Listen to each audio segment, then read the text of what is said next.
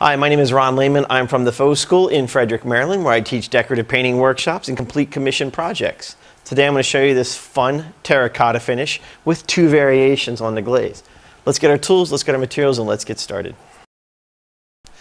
So to get ready for the terracotta decorative finish, we need to base coat the surface. Base coating and priming are two different things. Priming we do on bare surfaces or surfaces that have repairs that need to be primed to seal the surface in order to base coat over top of it. Base coating is not necessarily a primer, and primers are not necessarily base coats. So, that being said, I've base coated with the quartz primer. Now you can use any flat latex or flat acrylic or even a flat oil if you can still find it out there. But as long as it's flat, it will work the best. Shiny surfaces, satin, eggshell, low sheen, low lusters. The product it sticks okay, but the problem is it slips and slides. So, rolled it on with a 1/4 inch nap roller. You can tint it with pigment, never paint. Pigment is highly concentrated colors. If you use paint, it's going to dilute the product, destroy the product. It will not work properly. What else? Cleans up with soap and water, interior and exterior. Our tools: texturing trowel, our stainless steel texture trowel, and stainless steel spatula. It's a little dirty because I just whipped up the faux stone. Now the faux stone textured acrylic texturing medium. Interior, exterior, tints with pigment, never paint. Same thing as the base coat. Pigment's highly concentrated colorant. Paint will destroy the product, meaning it'll dilute it down, it'll make it soupy. It won't work. Interior, exterior, you can do just about anything with it. Spray it, brush it, roll it, trowel it. Put it on with your hands, whatever makes you happy. Or whatever makes you do, whatever you can, hey, it's up to you, be creative.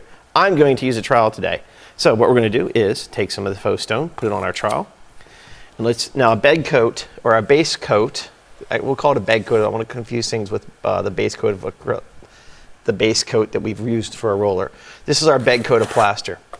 This is what everything's going to be built upon.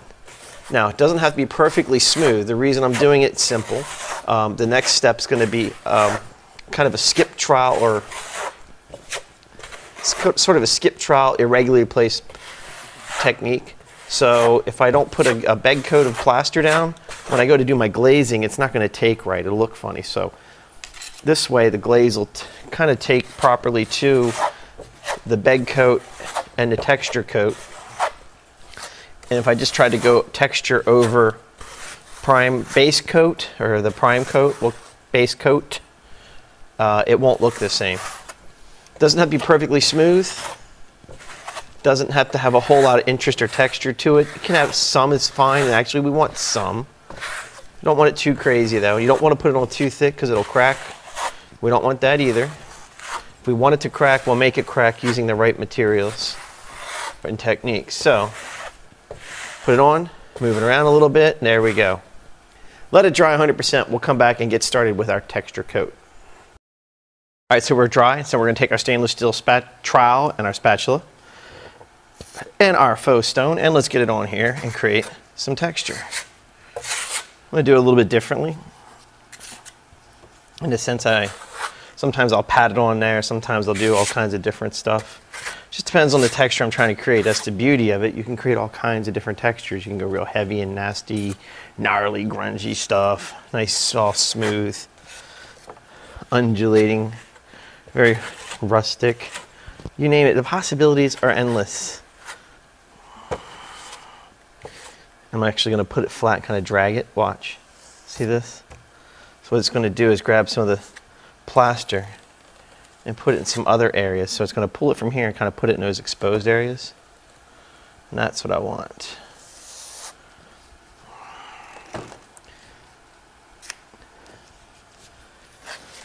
Whoops, that's way too much. What am I thinking?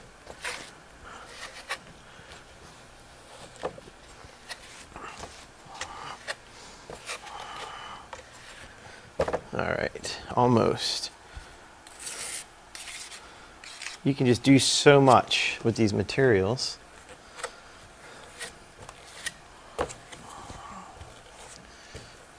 I mean, I could leave it any which way I want at any time if I like it.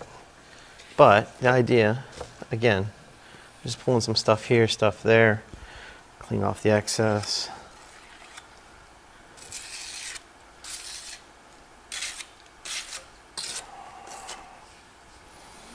Then we take our water bottle. Let's mist it, hydrate it. This will create a slip coat so we can take our rubber knockdown trowel tool and float over top of it and create that very warm, worn look that we're going for. Okay, I'm just going to keep going. The water lets the tool slip right over the top, and it doesn't leave a lot of scratch, doesn't leave any scratch marks as long as you have it wet.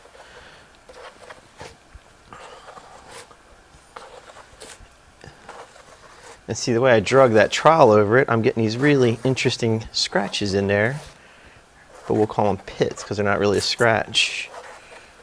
All right, so that's it. Let's let this dry. We'll come back, throw some color on it. Okay, so our texture is dried for our terracotta finish. Now I'm going to put some color on there, and for coloring, I'm going to use our classic wall glaze. Classic wall glaze is kind of a common, I don't want to say common, but it's a type of glaze you find in a lot of different places. They're not all created the same. This classic wall glaze will tint with paint, not pigment. Yes, I know, totally opposite of things I've already told you about different products, but here's why. Classic wall glaze does not have any drying agents in it. So if I take the glaze itself and put it on the surface, it never dries. It stays wet, soft, goopy, tacky over time, but it never truly dries. So if you put pigment in it and smear it, put it on the wall, it's just going to stay wet for weeks, months. And in the workshops, I'll take it and show people. At the day one of the workshop, I take the classic wall glaze, I smear it right on the wall, on my easel. I don't put anything in it, just clear glaze. By Friday, it's still wet. You can't believe it. So you tint it with paint because paint has a drying agent in it that makes it, when the two come together and combine, at the ratio of 1 quart of paint to 1 gallon of glaze, that's the proper ratio. Well, you can change a little bit once you're comfortable with it. But 1 quart of paint, gallon of glaze, that's the proper ratio. And then you put it on the surface, you get a half-hour working time and about 2 to 3 hours dry time. So that's that.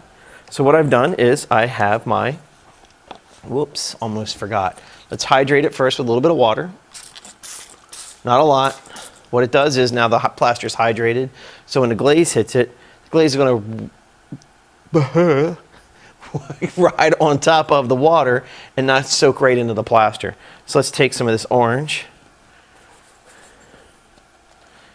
Can't talk today. All right. That's just an orange tinted glaze, nothing fancy. Yeah, it's pretty good. Let's see. All right, now let's take our red tinted glaze.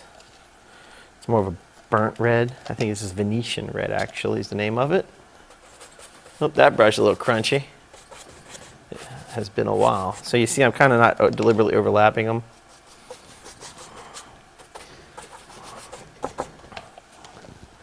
Now, let's take our overly priced, highly exotic blending bags, or in this case, trash bags. That's right, trash can liners from the big box store, or use 0.7 mil. You want the thinnest plastic, can't talk again. The thinnest possible plastic drop cloth you can get, which is like a 0.7 millimeter thick drop. No color, no ink, because if it hits this, it could release the ink and color back into our finish. All right? I'm kind of just blending back and forth. Tapping, tapping, tapping doesn't do anything. See that? Got to give it a little blend, but I don't want to overwork it and create a brand new messy color or a uniform color. Get it down into those crevices. Pull some off here. Kind of, I don't want to lose. I put more red on an orange. That's why practice, perfect practice is very important, because you start to figure out how to blend this, how to blend that. Now I could always come back and change this with some, add a little water, soften it up. I want to make sure there's no cowls, like spots like on the cow.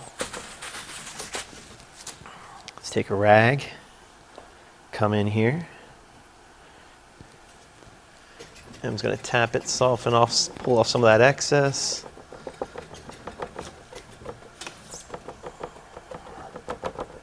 So what I couple things. Let's slow down. Now, if you like all that, what you can do is just take your brush, soften it out. Okay? I do that all the time with a big wall brush. It's also known as a car wash brush. I just don't happen to have it here because I'm doing a couple rooms in my house right now. And I have a lot of the tools there. And if all goes well, I will show you those videos.